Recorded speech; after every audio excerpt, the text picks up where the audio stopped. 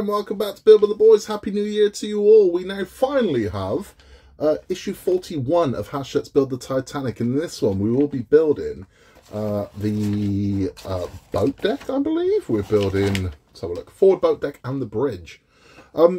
So, having been very engine-centric for the past 3 months, we're now moving on to superstructure, and it looks like we're staying with superstructure for a good while. So we're going to be using parts of the superstructure we've built before, new parts that come with this. We're doing some decking, we've added some LED lighting to this. So we're going to start to see the superstructure build now. I know a lot of you are quite eager to get back to the hull, but I mean, look, it is what it is. I mean, it's essentially 2 builds is what we're doing. So the hull, if you view as 1 build, and the superstructure and the decking as a 2nd build. I think we're going to build that, then we're going to have a hull that we can add that to. It is a nuisance when it comes to storage and things like this, because these are going to start to become very large parts, so storage is going to be difficult, but it is what it is. We will be having our Titanic talk at the end of this one. We will be discussing Edwina, or Winnie Troutt, who is it's an amazing story, it really is. So we'll talk all about that. If you haven't yet, please hit the like and the subscribe button. You can see all of Titanic all the way through to the end as we start our 2nd year. This is 2023, so we've done 1 full year of Titanic, which we started the very, very last days of 2021 is when we started that one. So it's December 27th, 2021 is when we began. As of today, we're on the 4th of January, 2023. So let's get started. By the end of this year, this thing is going to be huge. It just is. We're already building up quite a lot. But let's get this open, let's have a look at these parts, let's get into it. Okay, so here we go, again with more sustainable packaging, and they've continued that inside. So this is what we get inside 41. So we've got our piece of deck in there, pop that over there. What else have we got? Okay, we've got some LED strips, I think. Yeah, LED strips. Anything else in there? Something just fell out, tiny cardboard strip. No idea what that's for. I'm assuming that's just a piece of packaging, but we'll hold on to that just in case it ain't. And then we have this envelope here, which has... Aha! So we have a large piece of superstructure here as well, which is going to go that way around. And hairs, man, they ain't mine. That's just come out of the bag. I don't know whose hairs those are, but they ain't mine. Right, so what are the parts that we've got? Okay, so we have the forward boat deck and bridge. That's this one here. We have decking for the bridge. That's this part here. And we have LED lights. These 2 here. So there's not going to be a lot to do in this one. We're going to be fitting some lights, but we are going to need our test board to check these lights work. So let's get into it. Okay, so taking our deck here, having it the correct way up so you can see where the stairwells go down. We're going to put an LED in here, so it's going to put over this tab here, and we're going to put one in here. Now you need to put them the right way round. So over this side we are using the one marked M. So what's going to happen is placing it so that's going to be a light that side down. So we're going to pop this over this hole here, hopefully it should fit.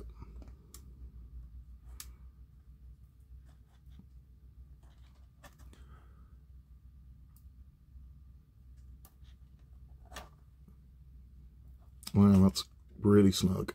That's probably a good thing. But that's really, really snug.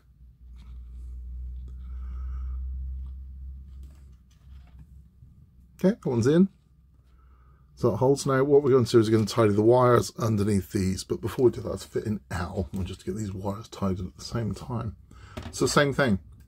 We're going to take the one marked L, and with your wire facing, with your LED facing downwards, this is going to fit in there.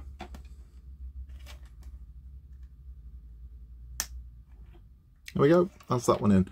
Now, we're going to tidy the wires, so the wires are going to flow underneath these and then poke through there. This is going to take patience and tweezers.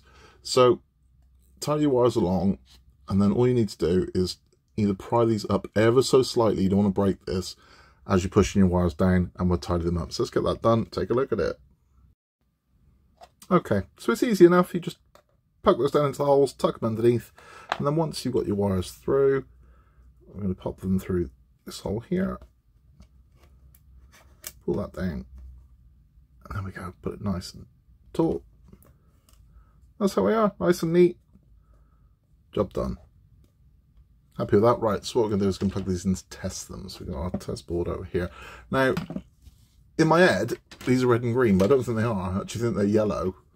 I think these are just normal lights. I think I'm thinking of a completely different set of lights. But we'll see. So let's... There we go. So a nice little warm glow on that one. So that one works. Happy with that. Let's try this one over here. Flip this one round. There's no buttons to push. This should just go on when you pop it in. There we go. There we go. Nice little LED light. Working lovely. That's not very straight. I'll straighten that up. Perfect. Okay, let's move on. Okay, so taking our finished assembly, we're going to take a piece of decking, and the decking is going to stick over here like so. So that's how we're going to go. It's going to cover our wires up, put all those in place. Now, there has been debate about whether to glue or not to glue. It depends on what area and humidity, really. I mean, because that's what's causing problems for some people. That I haven't had any peeling of my decks. I've been kind of lucky, because I know that's not true for everyone.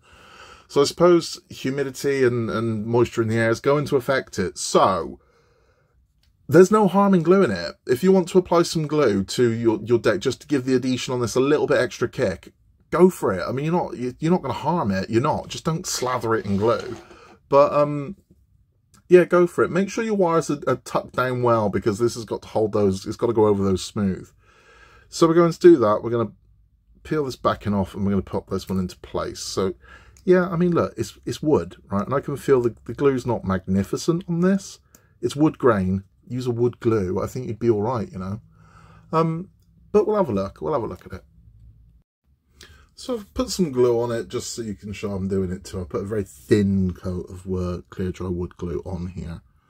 Loctite is what I use, if you're curious. Loctite clear dry. I'm just going to pop this one into place. Fantastic. Look at that. That'll be alright. Be careful with your decking, because it appears to be really bloody flimsy. Look at that, that just fell apart in my hand. Shocking. But that'll be okay. Because it should all just, if it sits where it's supposed to sit, this should be absolutely fine.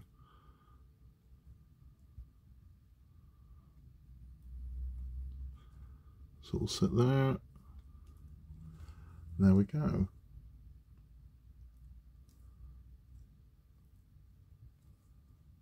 There we go. So it's all stuck down. Let it dry. Let the adhesive do its thing. Let it stick. And you'll be good. There we go. So there's our deck on there. Check our edges. See, I'm not happy that the wires are pushing this section up, which I'm not happy about. So we need to push those wires right down. There we go. There we go, there we go, there we go. Right, good. Done. Let's have a chat. So there we are, nice and simple. I mean, really not much to do in that one, but we've started on this section. You can see the decking's absolutely fine. It's gone on lovely. Good. Happy with it. Happy with it. I wish there was more to do. I wish there was more to do in that one. I really do, because it just, you know, we wait all this time, and then that one's over. That was a real quick one. But that's it for that one. We have got more superstructure coming up. If you are just stopping by for the instructions, thank you for stopping by. Please remember to like and subscribe. If you're hanging around for our Titanic talk today, we're going to be talking about Edwina Troutt, or Winnie, as she was also known. So what do we know about Winnie? Well, quite a lot, because Winnie was one of the eldest survivors of the Titanic. She actually lived until 1984, at the ripe old age of 100. So quite a lot. She is one of the last survivors that we were able to get a lot of detail from about what happened that night. And she was big on the kind of Titanic convention circuit. So there would be Titanic conventions in the 70s and 80s, and she was part of it. She was interviewed by pretty much every media company and talk show you could think of in the 70s and early 80s to hear her story, because her story was remarkable. So this is her. So you can see what she looked like around about 1910, 1911. So that's Winnie. She moved to New York around about 1908, 1909, and worked there for a couple of years as a maid. And she worked as a servant for very affluent families. So she was held in very high regard amongst the kind of the service folks. She was seen as, you know, the best. So she worked for very, very prominent, very affluent families and made a good living for that type of role. I mean, she certainly wasn't wealthy by any means, but as those menial roles went, she was doing all right. She returned home in 1911, which was Somerset, Devon, and had planned on not returning to New York, but her sister, who was in New York, gave birth in March of 2012, March 1912. So it was decided, she was struggling, she was having a hard time, so it was decided that Winnie, who had experience of both other people's children, she had no children of her own, but also of America, it was decided that Winnie would go and stay with her and help with the baby. So she booked herself a ticket. I don't know what you're thinking, I know what she booked a ticket for. No, she didn't. She didn't book a ticket for Titanic, she booked a ticket for the Olympic. So she booked a ticket for the Olympic to take her to New York. However, she was transferred to Titanic, which was seen as an upgrade. Lucky you get to on the luxurious new ship, the Titanic. Wow. So she was transferred from the Olympic to the Titanic. And her ticket cost £10, which was a lot of money back then, a hell of a lot of money. But she had a £10 ticket, which was, depending on which way you look at it, the highest part of third class or the very lowest part of second class is where she was. So it gives you an idea of what sort of accommodation she had. And she was sharing with two other women. So they had a bunk in their room and a couch, and the couch would fold out into a bed, and that was what Winnie slept on. She didn't take one of the bunks. She was travelling with two women. She didn't know. But that's where she was. Now, one of the women she was with was an Irish lady, and you know how I feel about superstition, but we'll pay credence to it. The Irish lady that was sharing her cabin with her claims that when she was boarding the boat, she dropped her rosary. That the second she stepped foot on the boat, she dropped her rosary. She said, "I never dropped my rosary." The second she stepped foot on the boat, dropped the rosary, and she saw that as a warning, as something ominous, as an omen. And Winnie testifies to this, that this Irish lady was convinced they were doomed, that the boat was going to sink. She was right, but I know there's this whole thing, well, she was right, there must be something in it. Not really. I mean, because how many people have been on boats or planes they were convinced were going down and never did? You know, it's statistically, one of them's going to be right one day, aren't they? So she was very superstitious about it. There was also an elderly lady that was staying in the bunk room with them. So on the night of the collision with the iceberg, Winnie was asleep and woke up. She heard the collision and went to see what it was. Inquisitive, she must go find out what it is. So she goes up on deck to see, and she realises the chaos.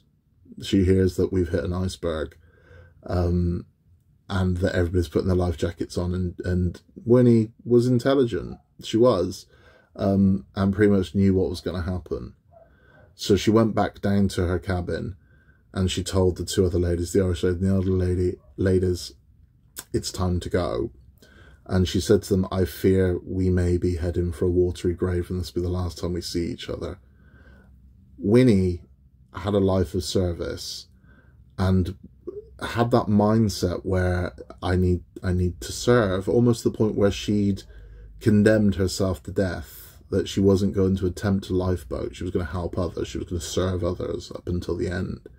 and had no intention of trying to board a lifeboat, which is remarkable. I mean, it's a very strange, for me, it's a very strange way of looking at things, but it's what she did. And there are numerous stories of this on the Titanic, of people that immediately just thought, okay, well, I'm not getting off this boat, and then acted very heroically.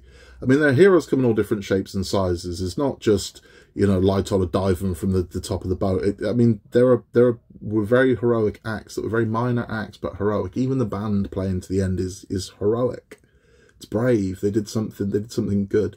And she did as well. So she went back and she told the two ladies, put your overcoats on, put your life jacket on, we're leaving.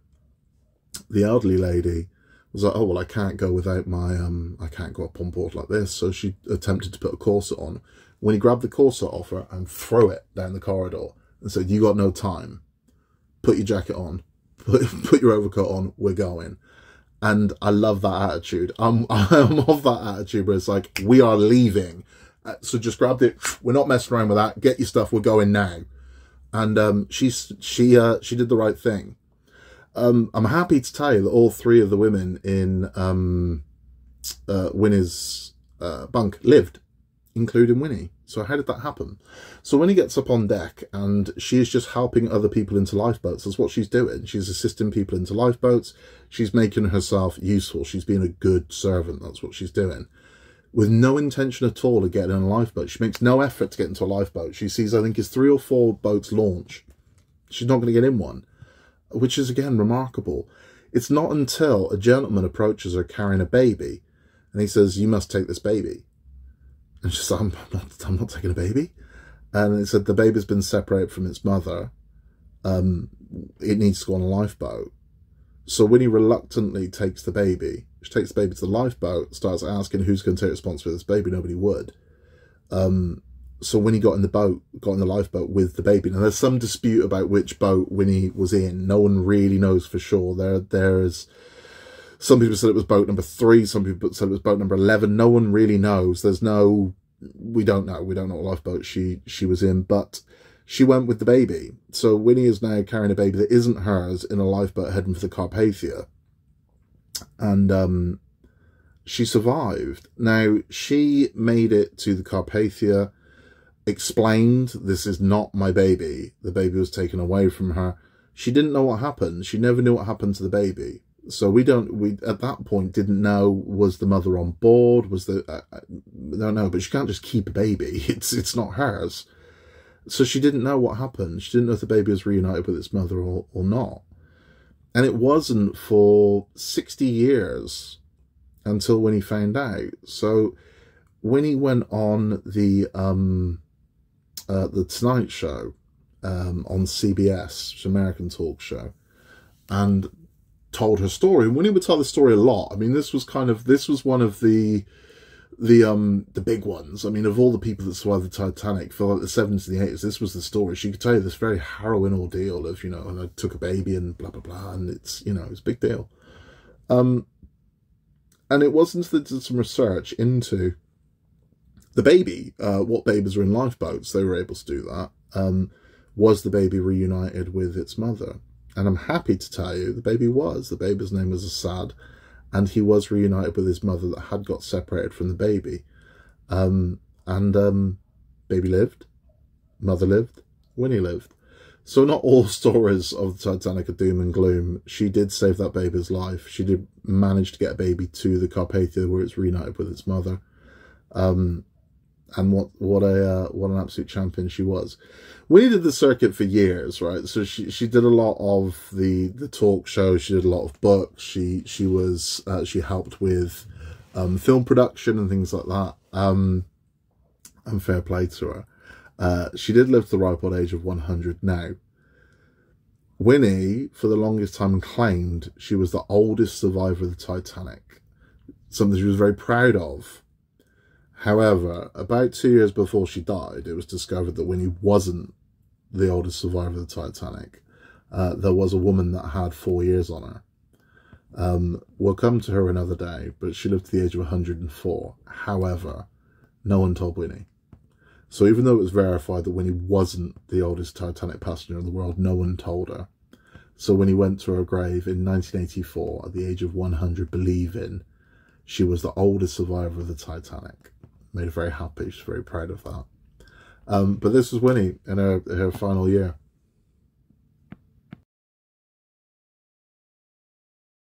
So there she is, and she died at 100 years old.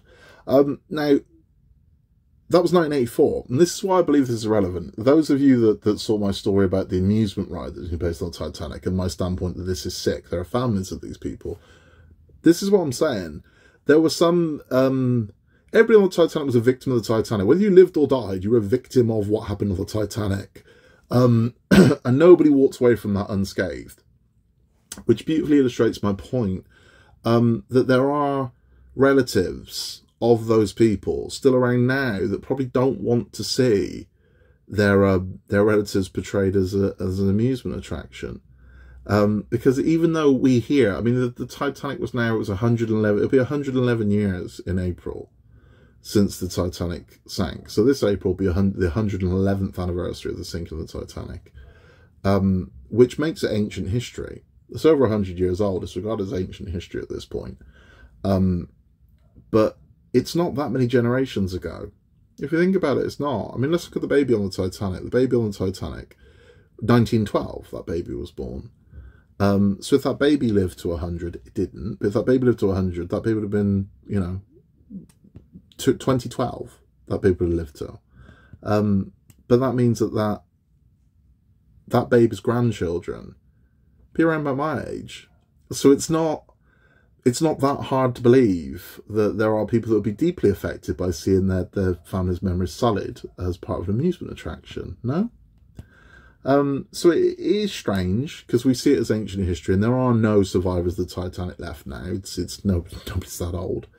But there are definitely children of Titanic victims and survivors left in the world, and there are definitely grandchildren, and nieces and nephews, and they're still around, you know. So I think we should treat it with respect, which is why I don't like films like the horror movie we saw that portrays the passengers as like demons and things like that.